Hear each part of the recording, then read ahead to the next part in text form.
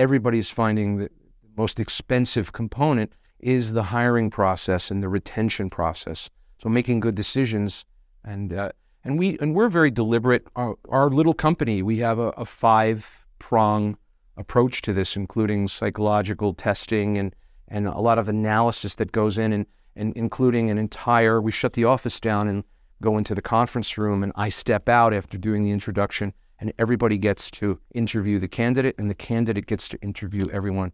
So nobody can ever walk into my office and go, well, you didn't tell me about Bob.